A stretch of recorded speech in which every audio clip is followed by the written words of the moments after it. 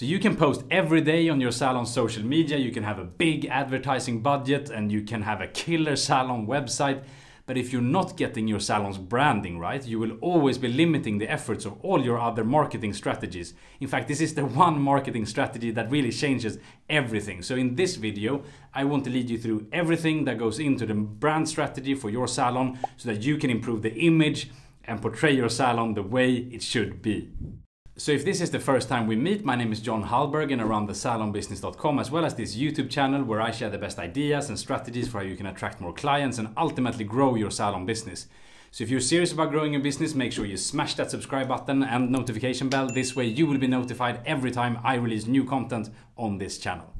So running a salon business really means running a premium brand and sometimes even a luxury brand. You know, not everyone can afford your services, but it's really a premium type of service. So you need to make sure that the image of your salon reflects that and that you have a premium position and a premium brand experience around your salon.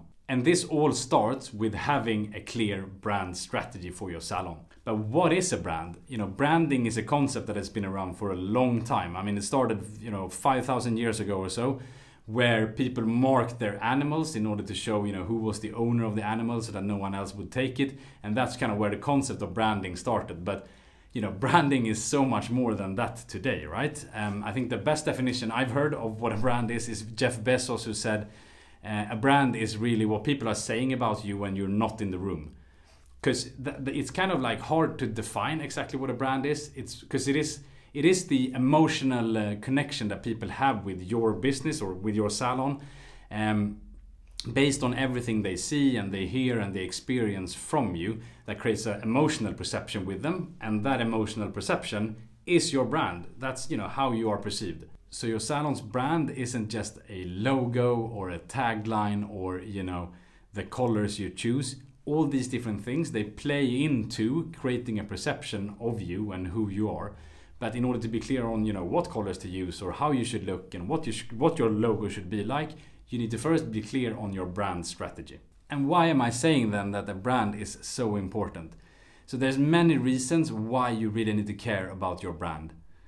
First, it's impossible to really attract the type of client you want unless your brand is attractive to that client, right? Your salon's brand need to resonate with the person that you're trying to attract. Like, you cannot attract a high spending client when looking cheap, or you cannot attract the trendsetter client if you look too conservative, and so on. So you need to make sure that the brand and the brand strategy that you have is really designed to attract the ideal client that you want in the chair.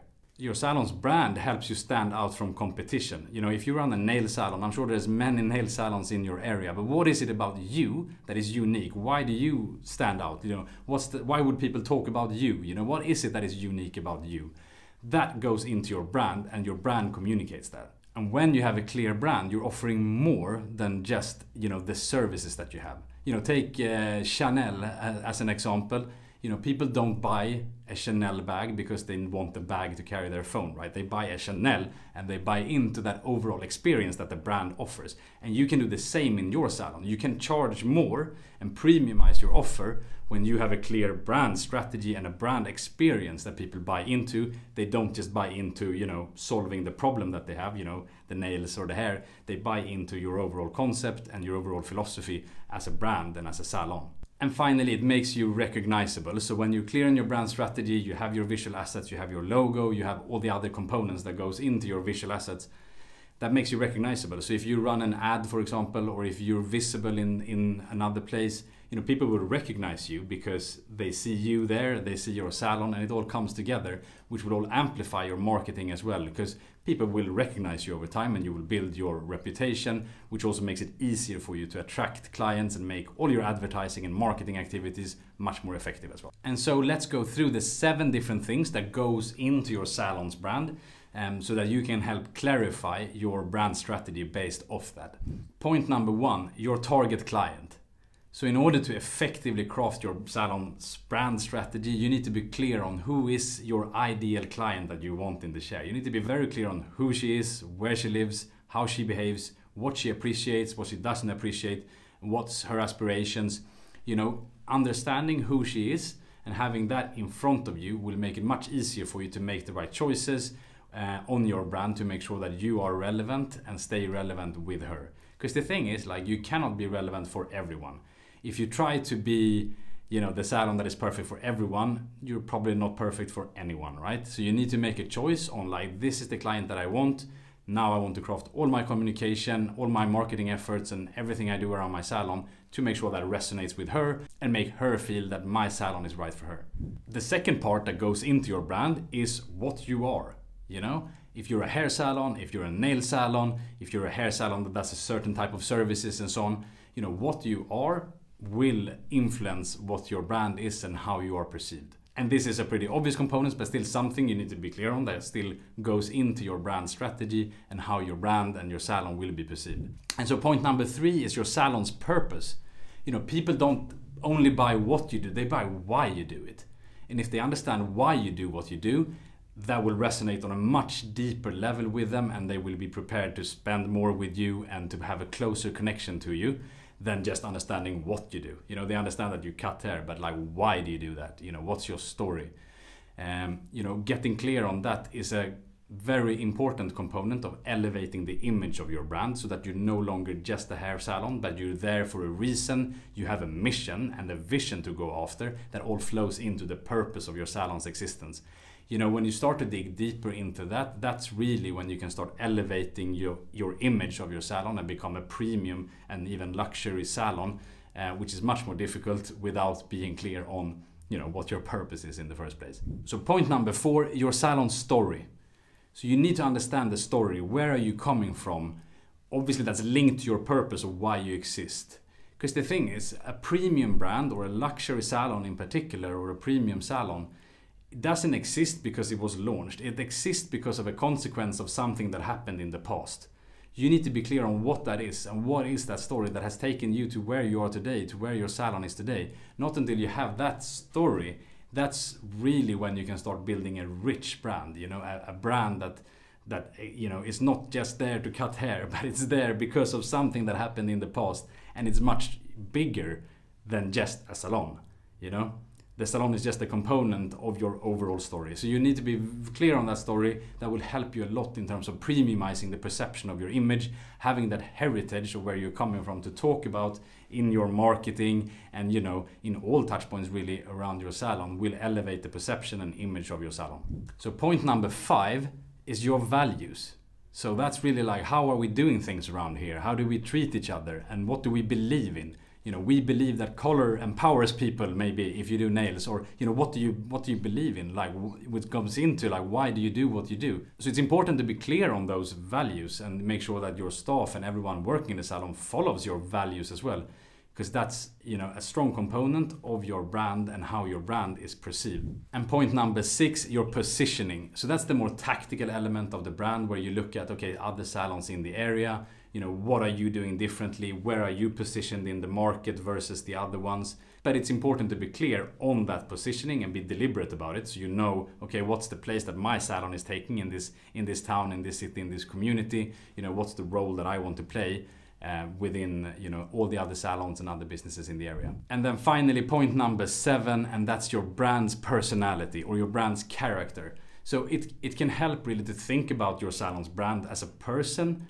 rather than as a salon, and, you know, really think about, is this person, is it a guy, is it a cool person, is it an elegant person, what type of person is this, how would this person talk, you know, what's the accent of this person? Try to really envision your salon as a person and your salon's brand as a person. That will also help you a lot in like, okay, how should I express myself? You know, what's the type of music I should play in the salon?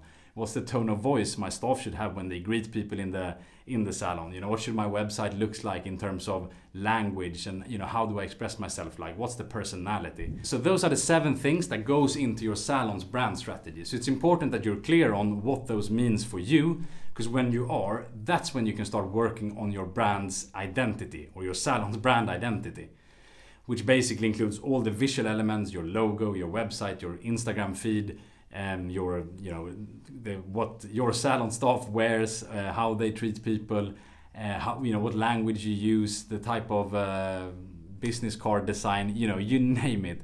Everything communicates, you know, everything communicates your brand. And in the end, you know, as the salon owner, you're the one in charge. You know, you're the one who makes sure that that brand identity is protected, and that the way you're communicating, the way your salon is portrayed, is in line with that strategy and the choices you have made for your salon, right? So you're the guardian of that. You're the guardian of your salon's brand to make sure that it's executed consistently in all these different places, and that your salon is perceived in the way that you want it to be perceived. And I get it, so many times if we're just starting a salon, it's very easy that we just want to rush into it, you know. We might not think about the brand strategy and target client and purpose and all these different things from start, right? But if you haven't really been through that yet, if you haven't done that exercise, I strongly suggest you take the time and really think through those 7 things that I talked about that goes into your salon's brand strategy. And, you know, be true to yourself. Like, are you doing this today? Are you clear on what they stand for? And can you really be the champion of your salon's brand and protect the image and make sure that you execute your brand in a consistent way in the salon and outside the salon as well? Because, you know, when you do, you will elevate the perception of your image. It will be easier to attract clients and to grow your business when you're clear on your brand. So just to sum up, the 7 different things that goes into your salon brand is first and foremost your target client. Then what you are as a salon. Are you a hair salon, a barbershop? You know, what are you? What's your salon's purpose, and what's your story that got you to where you are today? Being clear on that story is very important, and understanding your heritage, because when you use that in your communication, that's a great way to elevate the perception of your image and let people understand why you exist and not just what you do. But that's really when you take the step up and you know, elevate the perception and image of your salon. And then we talked about the salon's brand values, the positioning of the salon, and finally also the personality or the character of the salon. You know, making sure you're clear on all those, that will help you a lot. So I hope you found this video helpful, and in fact I'm really curious to know, you know, where you are on your brand strategy. Do you feel that you have a brand strategy in place for your salon? If you do, you know, write yes below. If not, write no. And maybe a comment on what you're planning to do about it. It would be very helpful to see where you are on that journey, so that I know if I should be doing more on this type of material or not. So that's it for today. Again, hope you found it helpful. Thanks for watching, and I'll see you in the next video.